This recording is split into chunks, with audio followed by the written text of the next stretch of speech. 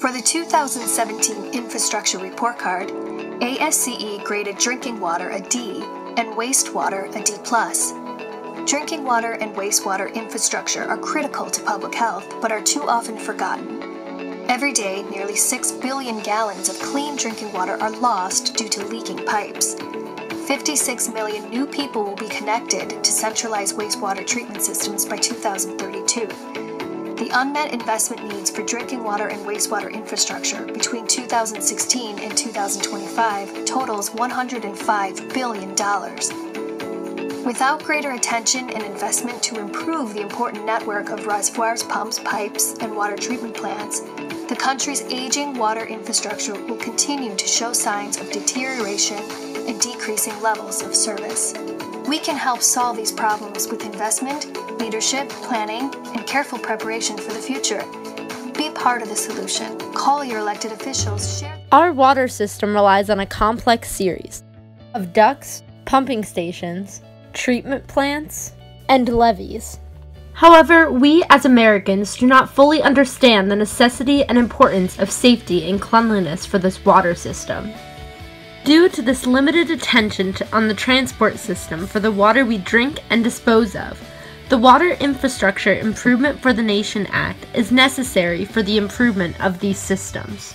The Value of Water campaign did an analysis on the effect of water service disruption on businesses and the economy, in which $43.5 billion would be compromised in one day as a result of water system disruption.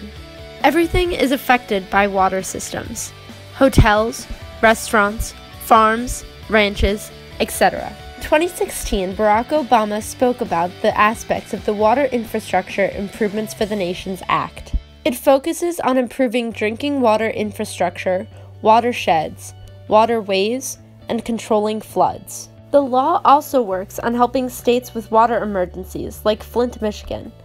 $170 million was used just to fund that water emergency in order to recover the Flint, Michigan water system that had a contamination of lead into their drinking water pathways. This act also settles disputes and protects the rights of American Indian tribes by giving them greater economic development for those affected by poor infrastructure in the United States. The WIIN also plans to help the long-standing drought in California. It calls for investments in projects for water supply, water storage, flood control, desalination, and the recycling of water. While the Water Infrastructure Improvement for the Nation Act is a funded mandate by the national government, the question still remains of where this money is coming from. $10 million will be used for each project authorized by the national government in regards to the cost-shared Indian tribe protection of their water supply. Another $10 million was used to fund other water infrastructure programs, including projects to help improve Flint, Michigan. $1.5 million was used for wildlife protection just in the Great Lakes. Altogether, a total of $100 million will be set aside to help areas with drinking water emergencies regarding the infrastructure of their water systems. Improving infrastructure will result in more job opportunities for Americans to be able to work these new machines deemed for helping the water systems of the United States.